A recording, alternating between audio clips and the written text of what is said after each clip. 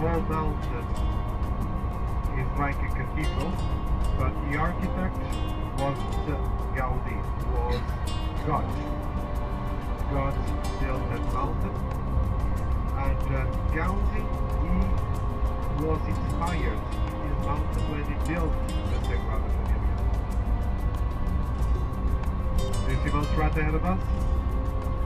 Combination of spires, rocks, chimneys, monsters, witches, dragons, saints. Very mysterious mountain with its unique climate, a microclimate. It's a unique place in the world. Very mysterious, very mystical. Well, already in the 11th century, we have 5 monasteries. And then they decided to build another one.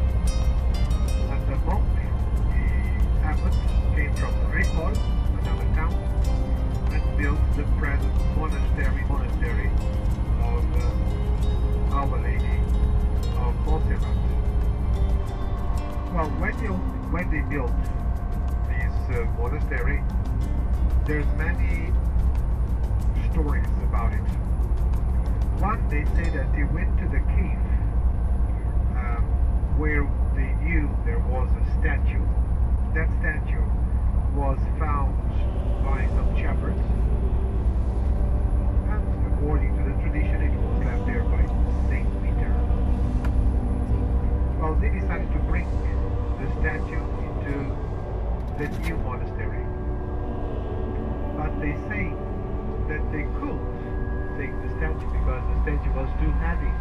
For that reason, they decided to build the church, the present church, around the place where was the statue.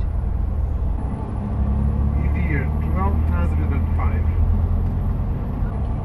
there is already a document that tells us about the Escolania.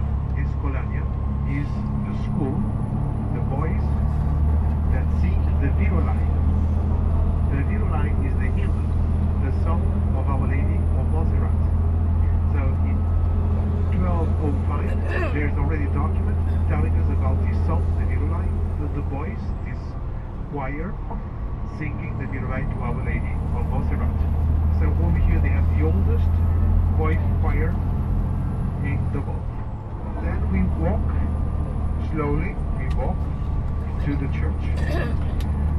We will take the side of the church where at the entrance you will see the swords of Saint Ignatius of Loyola. He was here. His real conversion, in a way, happened here. It was here that he decided to abdicate, to follow the life of Jesus and not the life of the military man. So he gave his swords to Our Lady. The sword is there, I'm going to show it to you. Then we'll continue. We'll go up some steps and we go to the camarin where we will embrace the lady. Then we exit behind the church in the Alleluia Way. The Alleluia Way is a place where pilgrims place the candle. Then at 5:30 we will have our Mass. Mass will be at the crypt. It's a small place, crypt. Once Mass is ended, you will have again a little bit of free time, okay? And then at 6:45 you should be back inside the church for the Vespers. When they get the Vespers, we will walk to the hotel, which is, I'm going to show you, which is right next to the church. And at 7:30 we are going to have our dinner. 7:30.